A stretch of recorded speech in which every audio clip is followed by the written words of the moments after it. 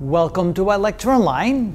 Here we have an interesting problem dealing with kinetic and potential energy. And essentially, we have a runner that's running towards a rope hanging from a ceiling, grabs the rope, swings up, and of course will come to a momentary stop after the runner has reached h1. So the kinetic energy of the runner has been transformed into potential energy. Here we have a different runner that has twice the mass, but runs to the rope with the same velocity v.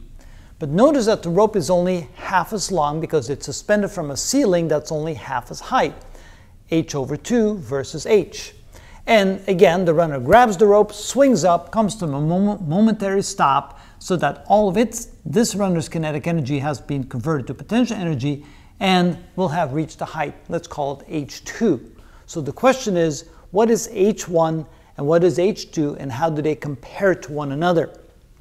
The way we approach that is to say that the initial energy must equal the final energy. And presumably there's no friction, wind resistance, anything like that, so no energy is lost to overcoming friction or wind resistance.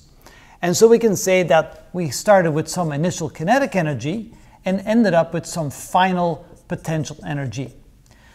The initial energy will be 1/2 the mass times the velocity squared, and the potential energy will be mgh1, so let's call this h1 in case 1. Notice that we have an m on both sides, that cancels out.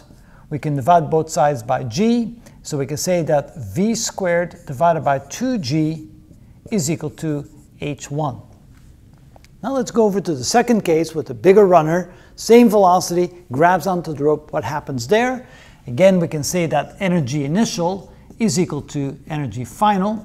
The initial energy is kinetic energy initial, and the energy final is potential energy final, just like we did before.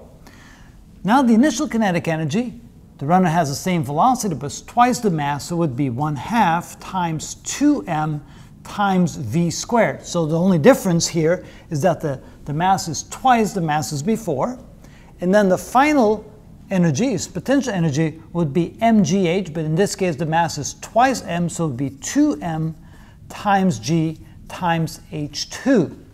Notice we have a 2m on both sides, so that cancels out.